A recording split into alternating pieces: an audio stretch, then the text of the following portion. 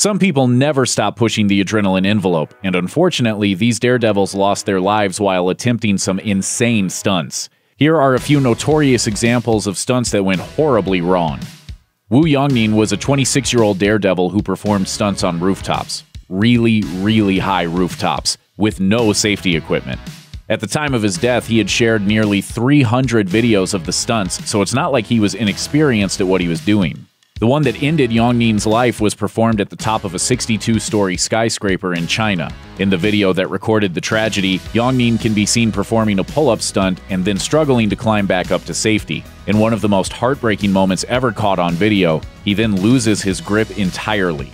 What's particularly awful about this story is that Yongning was mostly doing it for the money. According to the New York Post, an unknown entity was supposedly offering $15,000 for the stunt, and Yongning planned to use the funds in part to pay for his wedding.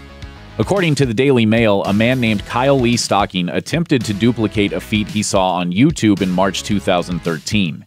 If it had gone as planned, the 22-year-old would have swung beneath the 110-foot Corona Arch in Utah after jumping off the top.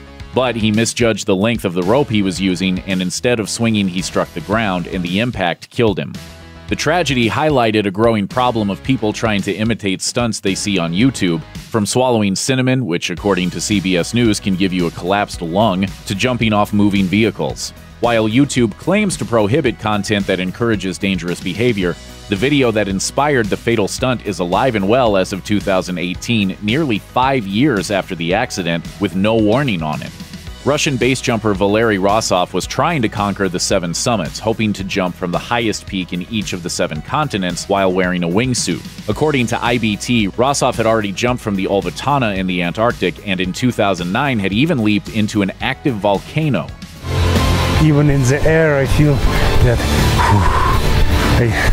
I did it. Rozov held the world record for highest base jump in a wingsuit. That was for jumping from a 23,688-foot peak in Tibet, which is north of Mount Everest. So the 22,000-foot peak he was jumping from at the time of his death was actually a little bit lower than his record, but that doesn't make it any safer. The 52-year-old Daredevil died when he crashed into a cliff after leaping off a peak in eastern Nepal. In another tragic base jumping accident, well-known climber Dean Potter and his friend Graham Hunt died in Yosemite National Park when they jumped from Taft Point wearing wingsuits and crashed into a rocky ridgeline.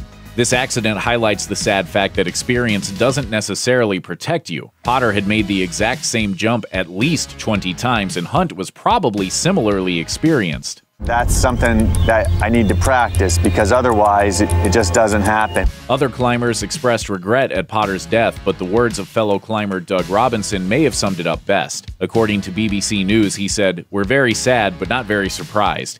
He was pushing the envelope all his life."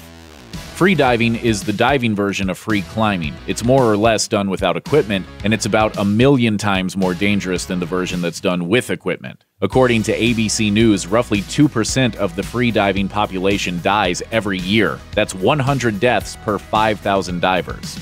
In 2002, free diving champion Audrey Mestre was trying to break the world record dive of 531.5 feet. Everything went well until she was on her way back up. According to the Miami Herald, her cause of death was equipment failure. In No Limits freediving, an air tank fills a balloon, which helps the diver get quickly back to the surface. In the end, Mestre's air tank didn't have enough air in it to inflate the balloon.